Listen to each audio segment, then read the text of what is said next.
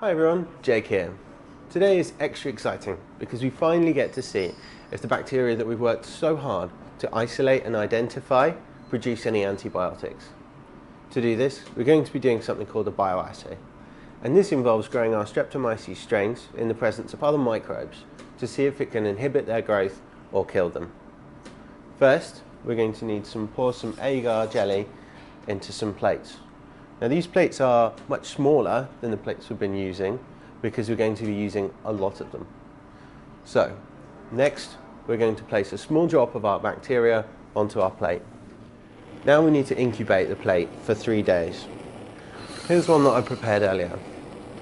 For the next step, we need to add a special mixture of agar jelly with another type of microbe. We call this type of microbe our indicator strain. We want to see if the indicator strain is inhibited at all by the soil bacteria that we've isolated. Now the interesting thing about Streptomyces is that the top part of the colony repels water. So we can pour this jelly around the outside of the colony without actually covering it. After incubating our bioassays for 24 hours, it's time to see if any antimicrobial compounds are being produced.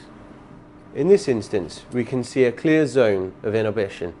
This means that our bacteria are likely producing compounds that are preventing the indicator strain from growing.